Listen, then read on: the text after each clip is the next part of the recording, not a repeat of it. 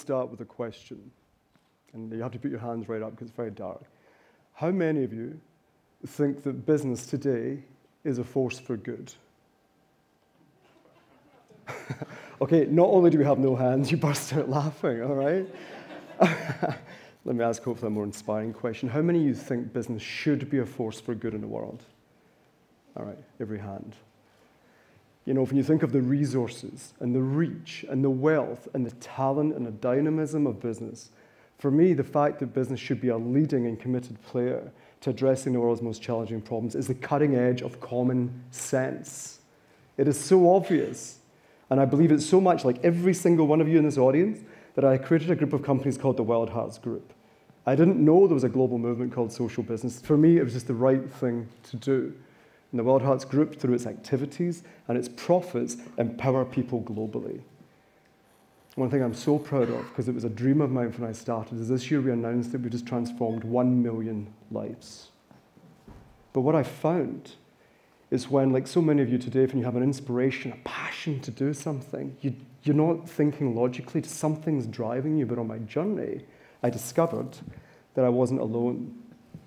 There is a fundamental shift in what people expect from businesses and those who lead them, and I am so inspired by it. But you won't see it in the press.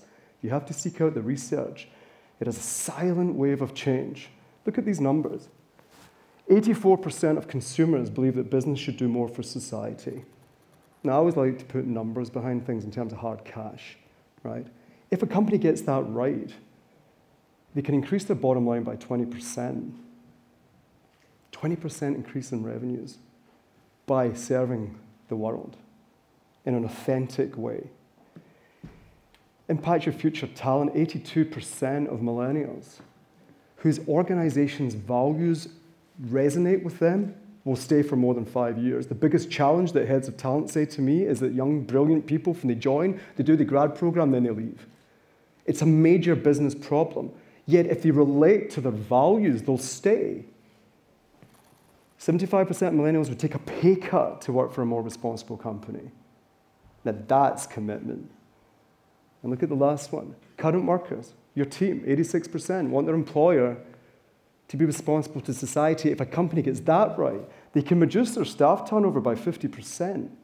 It is the equivalent of almost $2.5 pay rise per member of staff. You know, what those numbers say to me, I call them compassionate disruption. You see, the role of the chief exec is you have to always be scanning the horizon, looking for opportunities and threats. That's your job, to see as far into the future as you can. I mean, everybody's aware about the rise of AI and robotics, and we're all concerned about political turmoil. But you won't see headlines shouting this.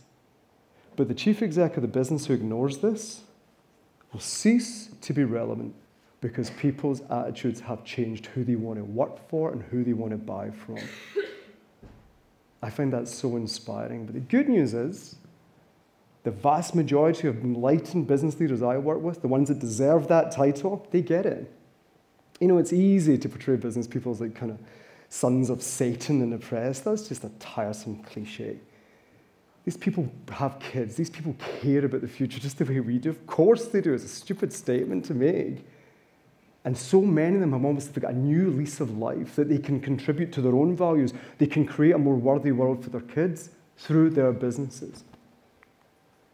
And one thing that has given real impetus to this is the United Nations Global Goals. It's a common language for everybody to speak and focus. I call it the world's greatest to-do list, right?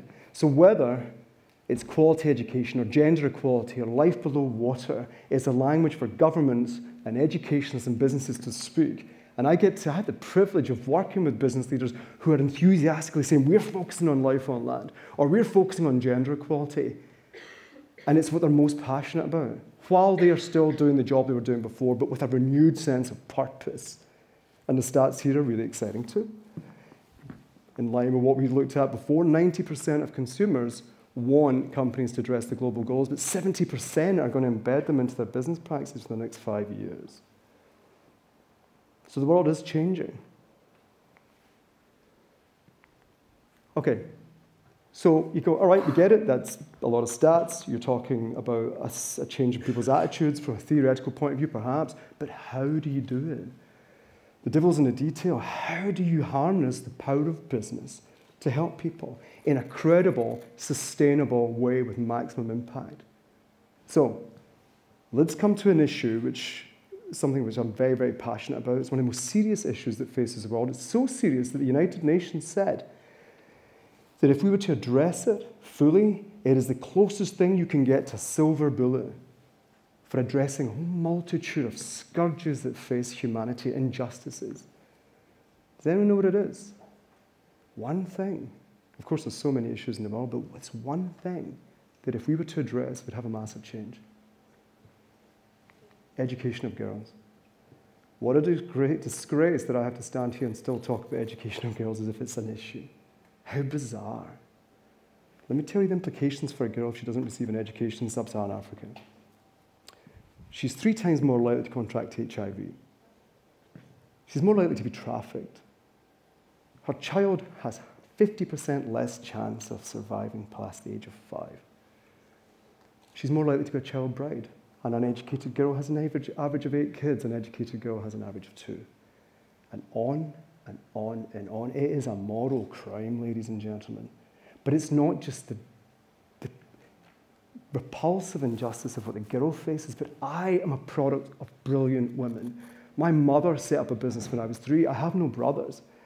I wanted to emulate my sisters who followed in my mother's footsteps. We impoverished the world by not educating girls because we rob men of inspiring female role models too.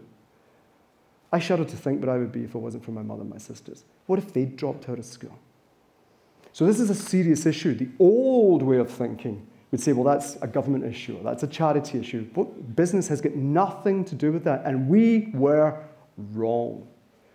And let me give you an exact example of what I'm talking about. This is the magic box.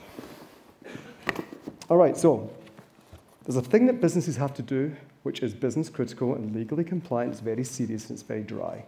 They have to store their documents. They have to store your data legally. They have to store it in the right way. And one of our businesses has warehouses like skyscrapers throughout sub-Saharan Africa and throughout Britain, storing these boxes with all sorts of documents in it for the government and big corporates. So there's a business, okay? Right, what's your point, Mick? Business over here, storing documents, and we've got this issue with girls. But in South Africa, this box, traveling in the van, passes the schools in the most remote areas of the country. The place where the hardest to reach girls, the most vulnerable girls are, our vans pass them daily, weekly, monthly. It costs millions of pounds a year for that infrastructure, just part of business. With this new, enlightened way of thinking, what if the business leader said, well, wait a minute, the van's going empty, the boxes are empty. What could we take in the box? In this box is a product that ensures that when a girl gets to go to school, she stays there. What's in the box? Anybody? Are you ready? You can see some very excited little faces here. You think it's like a game show or something. A reusable sanitary pad. Manufactured by at-risk girls in South Africa, designed by women in South Africa, and distributed to the most vulnerable girls. Because 1/3 of girls drop out of school in South Africa because of their periods. Can you believe that? Their periods. Now, it would cost the charity or government millions just for the infrastructure, never mind the running of it. But all it takes is business to go, wait a minute, we can do this. That's one small example that's having an effect already on tens of thousands of girls. And it doesn't cost the government or charities or you anything. We were doing it anyway. We just reimagined what business could be. And so what I want to say to you, I love this. This means the heart of the girl in the Xhosa language. Point of interest, it's such a taboo subject, we can't even mention sanitary pads on the packaging. Isn't that bizarre? And these are some of the girls receiving the pads.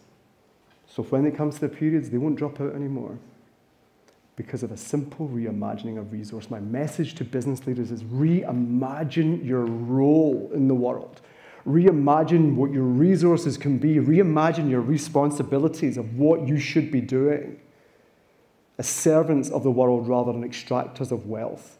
That's what the future looks like. So, where do we go from here? Wild Hearts has transformed over 1 million lives. We're just getting started, but imagine if we could inspire the next generation of business leaders, inspire 1,000 to transform 1 million lives, and then another 1,000 and another 1,000. And that's why last year we launched the Global Youth Ambassador Movement at the United Nations in Geneva. We're providing world-class, multi-award-winning entrepreneurial education to young people free of charge. Not because of what postcode they were born into, free access for every young person. To inspire a generation of business leaders who will see economic excellence and top business performance and being a servant of humanity and a custodian of the world as one and the same. It's the new normal. How could you not be? And if we do that, how many problems that seem insurmountable will just evaporate? Let me give you 3 examples. I just saw it last week. One team of boys reached out to the local school using the entrepreneurial system we taught them of thinking as peace ambassadors and stopped the violence in their local community. A team of girls have installed beehives in the roofs of their school to address the decline in the bee population. And others are recycling the food waste into compost to grow vegetables, to teach kids about health eating, and then making soup for the local homeless. And they're 10 years old. 10-year-olds eliminating violence in their communities because they're empowered to do so. What kind of leaders will they grow up to become? That's the future I'm committed to. That's the future that I'm so passionate about playing my part in delivering. And whether they're 10-year-olds in high school or going into university like our ambassadors in University College London or International School of Geneva, if we inspire a generation to reimagine what business can be, we will inspire the business leaders our world deserves. Thank you very much.